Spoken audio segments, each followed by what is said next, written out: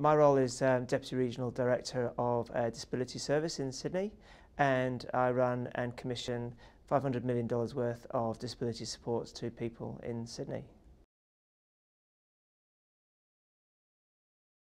I noticed that with the team, some of the things that really signified for me that we weren't really taking accountability seriously were things like deadlines weren't being met, people weren't apologising for not meeting deadlines, people were turning up late for meetings and not really acknowledging that, and not acknowledging the time wasted by people waiting for them to turn up to meetings.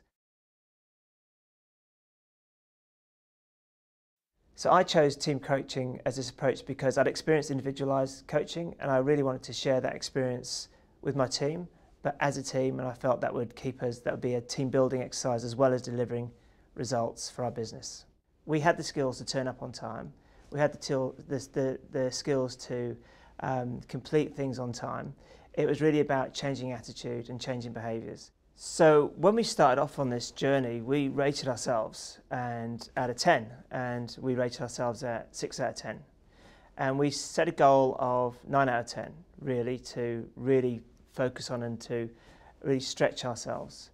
And it also gave us an opportunity to actually celebrate the success of achieving that goal.